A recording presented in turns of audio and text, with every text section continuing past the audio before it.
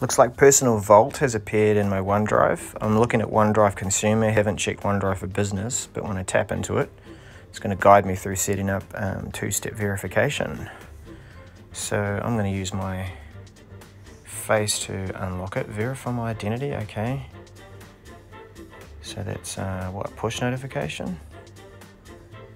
Okay, we're back up to the password. Sign in. You need to approve request on your Authenticator app. All right. Authenticator.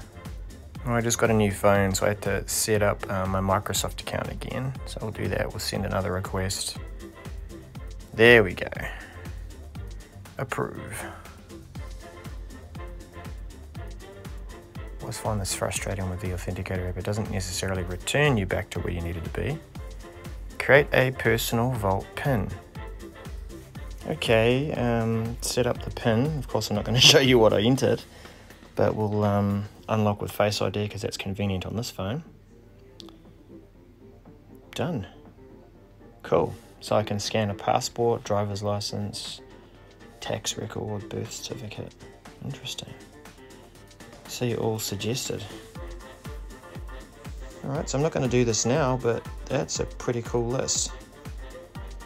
Can you add your own? Other? Looks like it. What's the plus sign do? I guess you can give it a name. So there you have it, Personal Vault.